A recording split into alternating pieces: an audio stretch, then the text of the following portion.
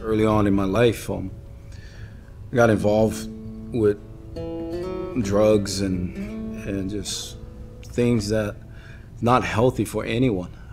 By my 7th grade year, I was just too stoned to really function in school and all. Also my attitude towards people, especially here in the culture we call the haole or the white man.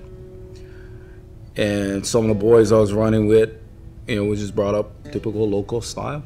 The haoles is our biggest woes in life. And it just began to breed anger and hatred and eventually violence. Before I was out of high school, I was definitely addicted, especially to alcohol. And part of the behavioral change with the anger came suicidal tendencies, I guess you call it.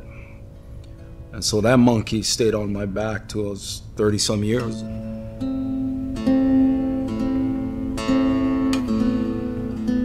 That first Sunday I walked into the church, hungover, reeking alcohol.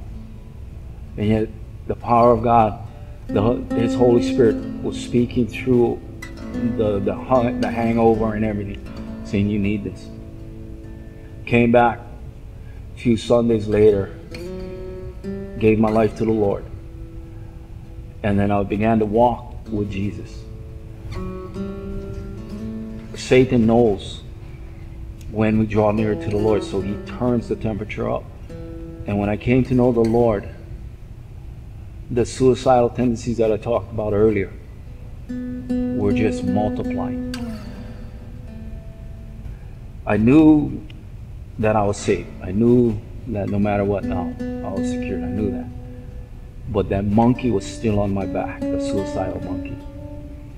In about 2 months, 3 months, whatever it was in my walk, I called my pastor and I said, dude, you got to give me a reason for living. You have to give me that reason to live. I was in a park at night, all dark. And he asked me for the gun first. I said, no way. You give me the reason to live. And so by the headlights of his truck, he began reading Romans to me. And I just surrendered the gun over to him. I said, here, dude, take it. He said something to me. He says, dude, I got to pray over you. I got to pray this monkey off of your back. He prayed over me, and like the drinking thing, I've been fine ever since. As much as we try and pass suicide off as a psychological issue, it's a spiritual issue. It's a deep spiritual issue that something deep is missing in your life. And that is the God who created you, Jesus himself. And I know now, whatever your addictions are, if it's not an addiction to the love of Jesus, it will lead you down to that road of destruction.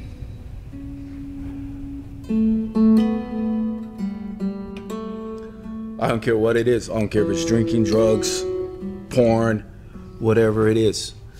The problem with addictions is that people always try and chase that first high.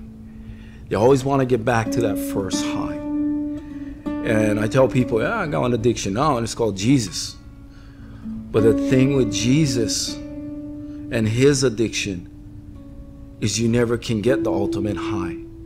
So you keep following because he keeps bringing you to a higher place with him. And it's a good, healthy addiction.